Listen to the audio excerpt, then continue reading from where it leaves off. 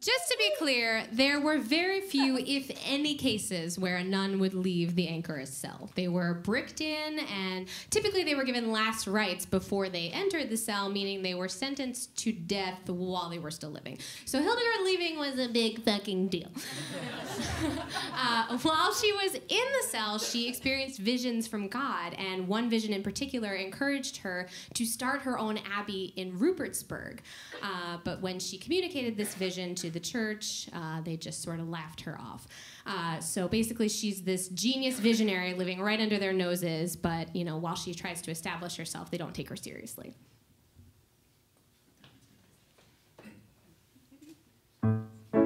Don't look him directly in the eyes, but don't look at the ground.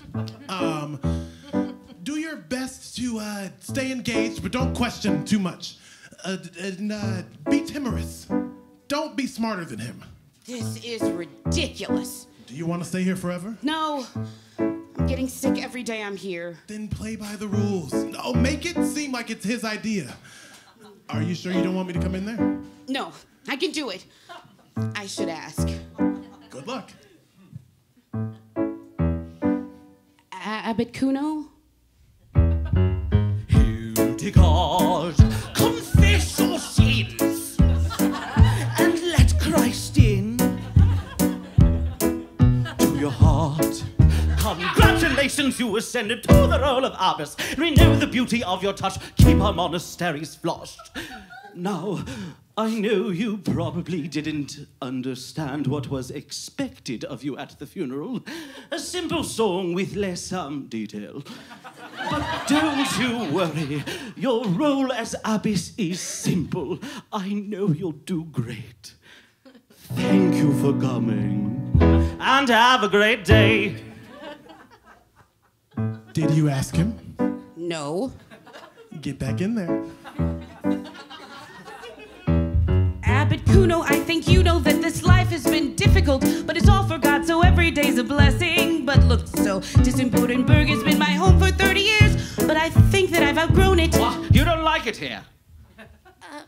Abbot Kuno, apologies. I'm nervous, but I have some ideas I would like to share. Ideas? And I don't know, but some of the nuns call them visions. Vision? And I don't know. But I'm sick every day I'm here, and maybe, just maybe, I should go to a different... To a different... Abbey?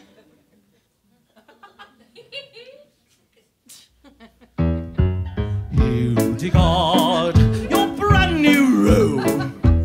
It has 2 goals. Simple rules your faith bound to uphold. Rule number 1. Keep the nuns in line, happy, fulfilled, etc. And in line. Rule number 2, when in doubt, think, will this make the church look good? If so, do it. If not, don't do that thing. Thanks for coming, and have a great day. Abbot Kuno, I hope you know gratitude goes out to you, so with respect, bereft of depth of plum, you know what, yeah, I'll just go. Thanks for listening, and have a great day! Hildegard, Hildegard, as abbess here, you can't adhere to the whims of your heart, and you will see, working with me can be taxing or easy and sweet. Just concur, I know God's word. Acquiesce, and there's less stress you'll have to endure. Hildegard, you do so wonderfully at your role. In fact, why don't you keep writing some more of your cute songs of yours? Stay the course, and you won't be forced back into your anchor cell. Do you know why it's so important to follow the church's guidance right now? There's a war going on out there, and people who claim to know the will of God aim to destroy us for the way that we live. But here's what they don't know. We know the will of God in his almighty powers, and going against it means eternal damnation, hellfire, the apocalypse here on earth! And we don't want that, no. But our enemies do, and we are better than our enemies because we follow our Creator's command. Hildegard, all this to say, you must display humility every day. We must show what's apropos in this war which we abhor to defeat a foe.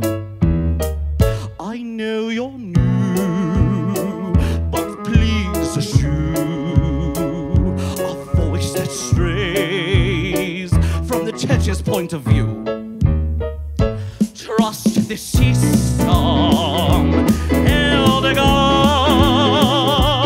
Trust the system.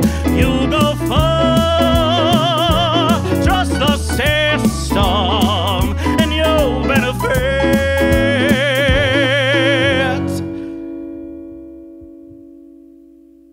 Hey, Abbot Kuno. Metfried just brewed a new keg. Excuse me, Hildegard. I have more important business to attend to. So I can't finish this.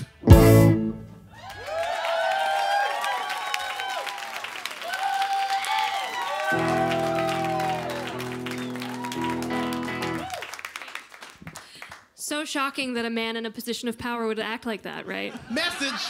Never happens anymore, so it's crazy. So Hildegard asks to go to Rupertsberg. Abbott says no, and she's like, okay, cool, well, I'm going to keep writing. So she writes poetry, she writes musical compositions, she writes prophetic visions, and she asks Volmar to be her editor and to help her spread the good word.